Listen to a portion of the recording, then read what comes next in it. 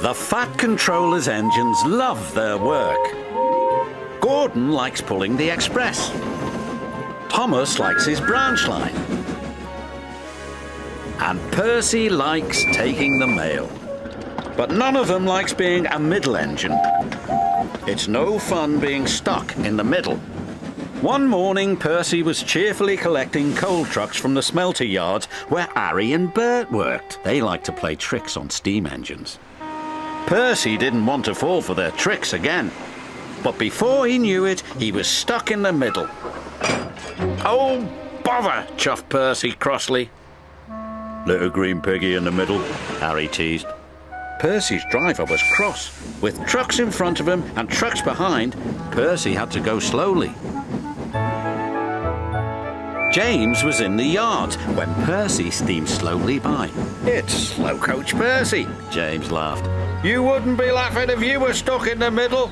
Percy fumed, and he fumed all the way to the coaling plant.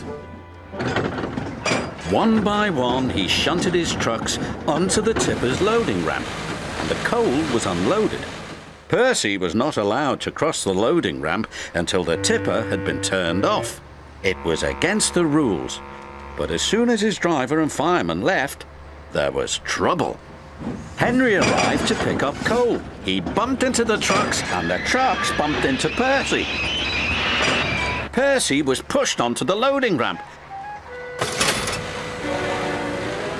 "Help!" cried Percy. "I'm not a truck!" But no one heard him.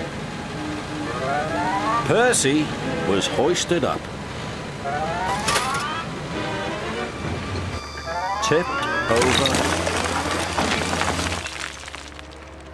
and brought back down again.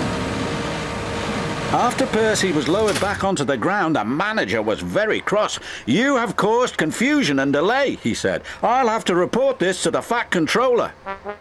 That night, the Fat Controller spoke severely to Percy. "I'm very disappointed in you, Percy," he said. "You know it's against the rules to go on the tipper's loading ramp."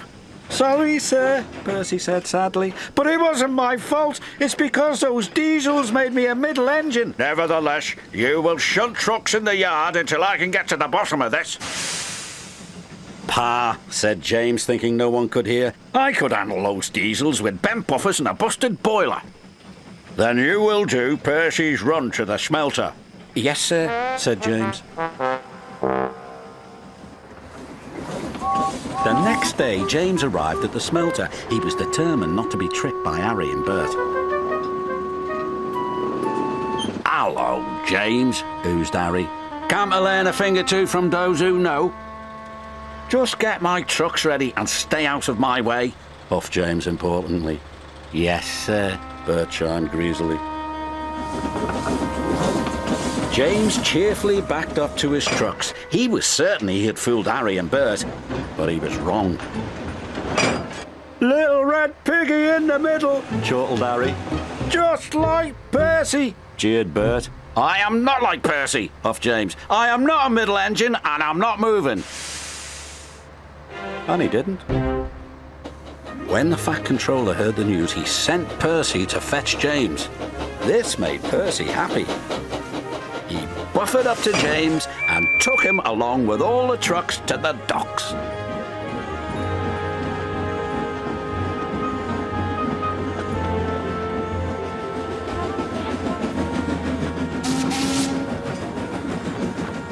"Right on time," said the manager.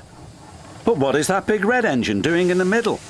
"Learning," Percy replied. "Learning what?" "Learning to be a middle engine." James covered himself in steam, hoping no one would recognize him. But it was no good. There is only one big red engine on the island, and everyone knows his name is James.